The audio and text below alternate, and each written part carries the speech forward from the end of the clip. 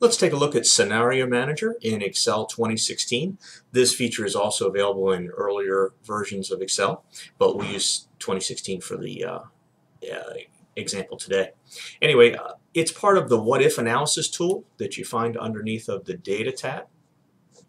And underneath What If Analysis, there's Scenario Manager, Goal Seek, and Data Table. We'll look specifically at Scenario Manager. I've got this little sample file set up.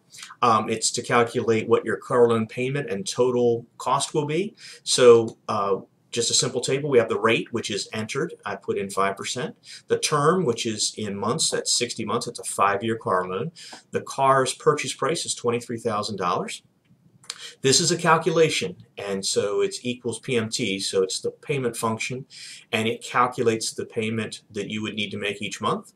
And then the total cost is the payment amount from E3 times the number of months, so it's a simple multiplication formula.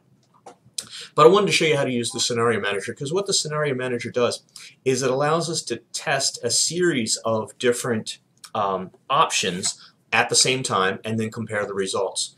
So we can actually do up to 32 at a time. We'll just do 3 here just for an example. So I'm going to go up here to What If Analysis, click on Scenario Manager, and this little prompt comes up, and there are no scenarios here right now, so I'm going to add a scenario. I'm going to call it Best Case. You can really call it whatever you would like. It's asking me what cells I want to vary. Well, in this case, I would like to vary the rate and the term. So I'm going to put in B, and I'm going to anchor that so it doesn't move around. B3 and C3.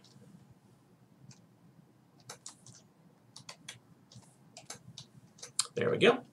And just click OK. And now it's going to tell me, well, what do you want to put in those? And so if this is going to be my best case, I believe that's what I called this, best case, maybe I can get a 3% loan and only take it out for 36 months or 3 years. I'll add another scenario in here. Let's call that the OK case. And just click OK. Oops, and it remembers what cells that I wanted to modify. And let's say, well, it would be okay if I did 4% at 36 months. And let's add a worst case. Sorry, I did click on add. It's just mine's a little slow coming up here. There we go. Scenario, let's call the worst case. And that would be that I have to pay, let's say, 6% over 60 months. So now I have 3 scenarios built in there. And again, I can build up to 32. Just keep adding and adding. And then I'm just going to click on Summary. And it's going to say, okay, I'm going to test those 3 scenarios and show you the results.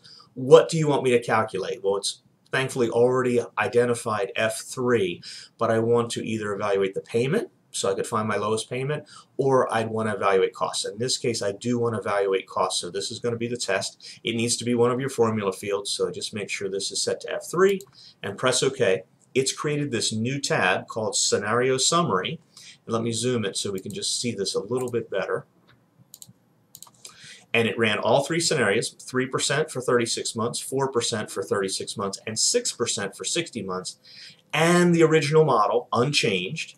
And it comes back and shows me how much the total cost of the loan is going to be. $24,079 at 3%, $24,445 for 4% at 36 months, and then at 60 months it's $24,679. So from a comparison standpoint, not a lot of difference between the 3% 36 and the 4% 36.